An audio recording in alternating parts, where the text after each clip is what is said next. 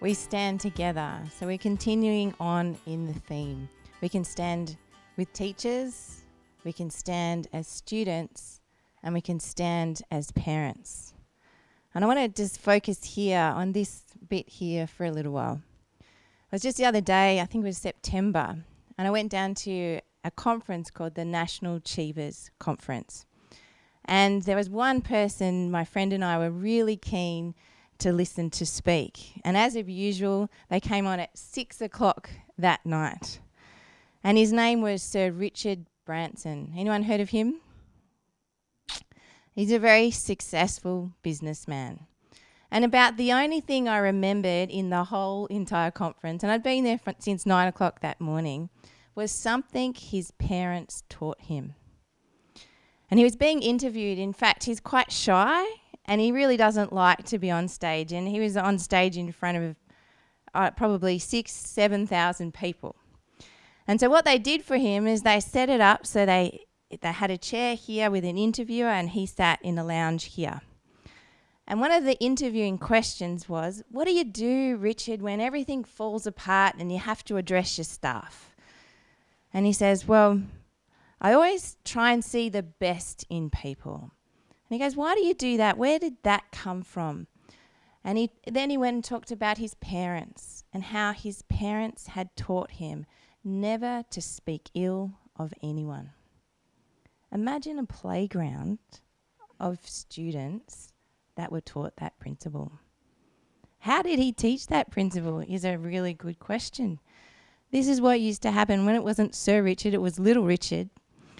He, like most kids, and I'm sure you have kids, and even as adults, you know, taming the tongue is a hard thing to do. When he went off for some reason or spoke harshly to anyone, he was asked to go and look in the mirror for about 5 minutes and say to himself, whatever comes out of my mouth is a reflection of me. And he was taught that as he grew up. And he's one of the most successful, well-loved people, generous-hearted people possibly in the world. And his parents were key in making that happen. And I think as parents, we're key in counteracting bullying. So how can we do that? One thing, continuing along the lines of what Kev has been saying, and that is as a person standing alone, you can be attacked and defeated. All you have to do is watch the news to see that happen most nights. But 2 can stand back to back and conquer. 3 are even better, for a triple cord is not easily broken. So in taking a stand, and I'm not just saying your children taking a stand, but with the parents and the teachers and the children all together, then we have a solution to bullying. If it's just individual, then it's quite difficult to deal with. So I'm going to suggest tonight there's 3 virtues that we can teach our children. 3 virtues that will in fact counteract bullying. And the first one, the question I have for you, why is gentleness so important to counteract bullying? Now the reason is gentleness is power under control. I've got a funny slide for you so you can remember the word gentleness, because the funnier it is, the more likely you'll remember it. And that dog, he's got the power, right? And usually when we have a power imbalance, we can use it for good, we can use it to empower people, to encourage people, or we can use it for harm. And in a bullying situation, it's used for harm. So what is gentleness? Gentleness is a strong hand with a soft touch. It is a tender, compassionate approach towards others' weaknesses and limitations. And in life, we get ourselves in situations where there are power imbalances, and we're sometimes at the mercy of that person. Are they going to use their power in a good way and in a positive way, or in a negative way? Within families, there's power imbalances all the time. There's the oldest child, the youngest child. And there's a physical power imbalance, and we've always got opportunities to teach our children. I love this story. There was a corporal and his 3 men. And he had authority over these three men, and he had a task for them to do. And he was asking these three men to lift a log that was here and move it about 10 metres over to the fence. And he'd say to them, 1, 2, 3, lift. And he said it again and again and again. But he failed to neglect that those three men were not strong enough to lift that log. And there was a bystander in a big black overcoat, and he walked up to the corporal, he looked him in the eyes, and he said, "Why don't you help them?" And the corporal kind of stood up straight as if to say, "Well, I'm the corporal." And so what did the man do? He took off his overcoat, he put it over near the fence, he went over to the log, he said, 1, 2, 3, lift, used his strength, helped the men, and he put it over near the fence. He used his power to encourage, to equip, to empower. Does anyone know who that man is? What his name is? Exactly right. It was the President of the United States. He had every power. He could have gone and yelled at the corporal and told him to go and lift the log by himself. But he modelled gentleness under control. So how do we do that for our children? Well, one technique you can use is you can use it as a family value. Has anyone here got some family values written up on the wall? So if gentleness is one of your family values, then you can teach it every opportunity. And I don't know about you, but certainly in my family, there's lots of opportunities to teach gentleness under control, that power under control. So that's something you can do as parents.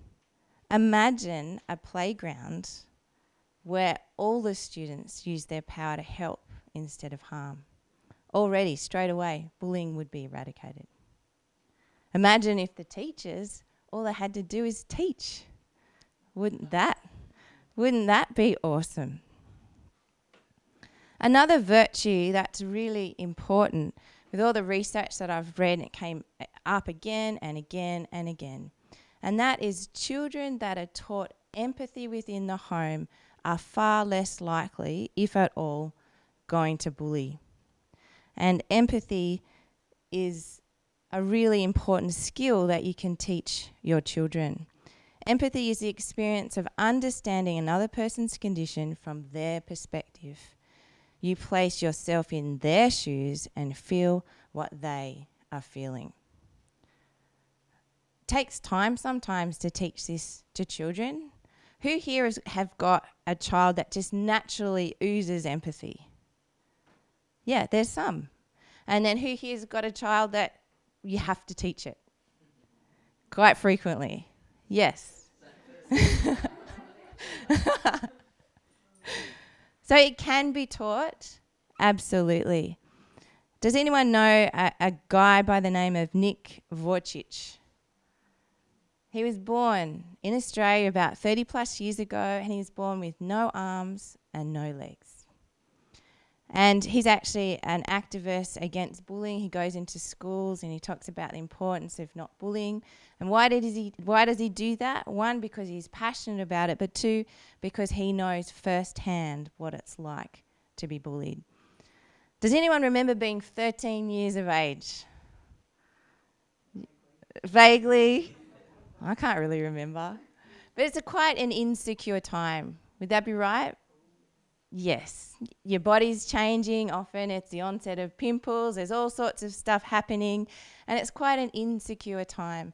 And Nick talks about this time where not only was he very different to most of the population of the world, but also he was suffering just the normal puberty stuff that everyone else suffers from. And he was quite insecure. And every afternoon before he left for school, one student would yell out, "See ya, Nick, no arms, no legs." Of course, he didn't need to be reminded of that, did he? And it cut him to the core. And so he got so sick of it that eventually one day he summoned the courage. Often we only need 3 seconds to summon the courage. And he stood up to this guy and he looked him straight in the eye and he says, "Why do you say that?" And for the very first time, this kid got it. He realised that it was hurting him. And praise God, it stopped.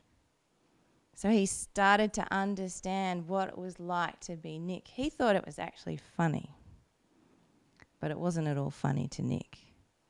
And as he realised and got some empathy for Nick, he stopped doing it, which was a great result. So empathy is really, really important. So how do you teach this to your children?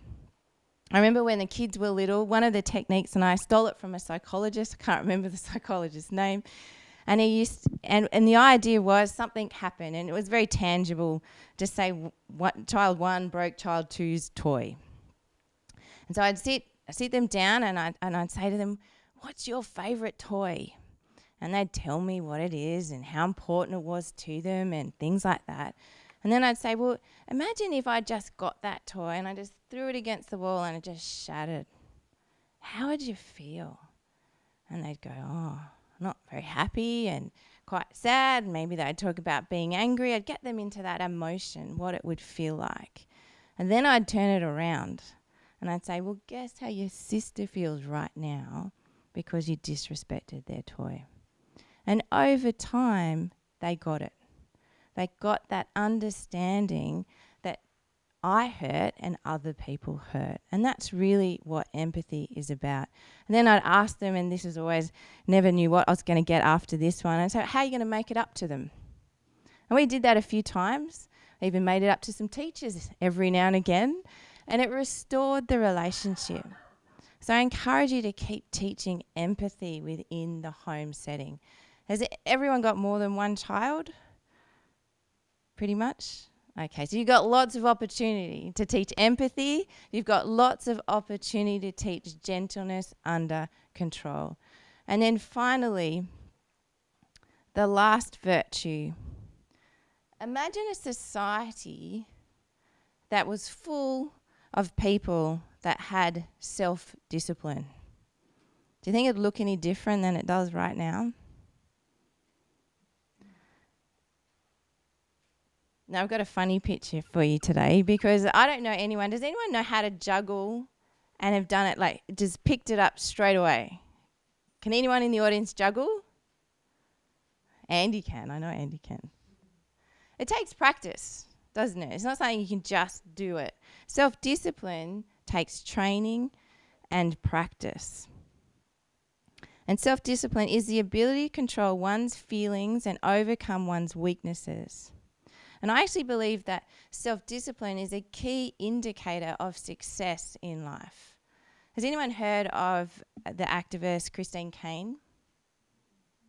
Yeah, so she's very proactive in saving girls from the sex slave trade. And she's been around a lot of successful people, and she would say a lot of people think that if you're not successful, it's a talent gap. You're just not talented enough to be successful. But she would say being successful is a discipline gap. If you want to be successful with your kids, in careers, in relationships, it's a discipline gap. And it's really important to take the time to discipline ourselves and teach our children to do it also. So I'm going to go off the mic for a second. So how did I learn how to juggle? So I was at Beach Mission. Has everyone been to Beach Mission before? There must be someone who's been to Beach Mission here. You've been to Beach Mission, okay. So I decided they'd come and teach us how to juggle. And only a few of us really wanted to juggle, and I was one of those few people that really wanted to learn how to juggle. And so in CS at the time, we were all meant to have a rest because it was pretty full on Beach Mission. I'd be sitting there and I'd be throwing balls here, there and everywhere because I couldn't do it straight away. So the first thing you're meant to do is be able to catch one ball like this to the end. Like most people can do that. Do you reckon? Most people can do that. Then the next one, you're meant to cross it over. So that took a bit of practice.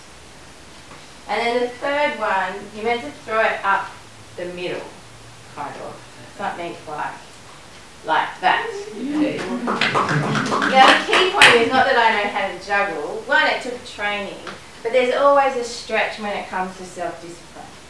Can you think of a stretch point your child has? One certain thing? Is there a stretch point that you have? I know some of you in this audience that your stretch point is driving the car. When someone cuts you off, that's a bit of a stretch point from a self-discipline point of view. You talking about me? Well, I don't know. I thought maybe your stretch point might be on the soccer field. Would that be true? Now you're talking about me. Or your stretch point might be chocolate. But what it does is you need to train yourself. So my stretch point is I don't know how to juggle very well 4 balls. And what happens when I'm not good at it? And I just throw them away around. So the point here though is that self-discipline is a muscle.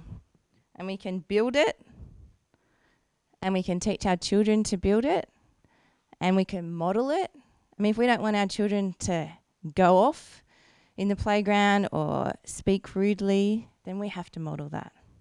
We need to teach self-discipline on a regular basis. And the technique I'd like to share with you here is a Dr. John Irvine technique. Now, he's a local psychologist. He's been around Central Coast for a long time, and he talks about the training principle. He's not a fan of punishment. He's a fan of training. And it kind of goes a bit like this. Now, I'm sure this wouldn't happen in your house. So your kids come home from school, they take the backpack off, shove their shoes, and they leave them all in the front door in a mess. That never happened in your house? Okay. So maybe it has. So the principle here is that possibly when it's free time, and they're about to sit down to a TV show or something they really like to do, you go, it's time to train. And they look at you and go, oh no. And you teach them. You get them to put their bag on. You get them to take it to their room. You get to take their shoes off. And you do it 2 or 3 times. And then before you know it, they're sick of it. Absolutely sick of it. But the next time they come in the door, they generally think about it. It's just like soccer. Not that I'm a huge soccer fan, but if you're going to be good at soccer, you need to go to training, you need to practice. If you want to raise a self-disciplined child, then we as parents have to invest in the process. Like I invested in learning how to juggle. It's a pretty novel thing to do. Not really that important in the scheme of things, but self-discipline for us as parents and for our children is really important in the scheme of things. So I urge you as parents to be really proactive against bullying by really teaching gentleness, power under control, by teaching empathy, helping children to realise what it's like to be somebody else, and by teaching self-discipline so that we can have a playground and a schoolyard that is a safe place to be in.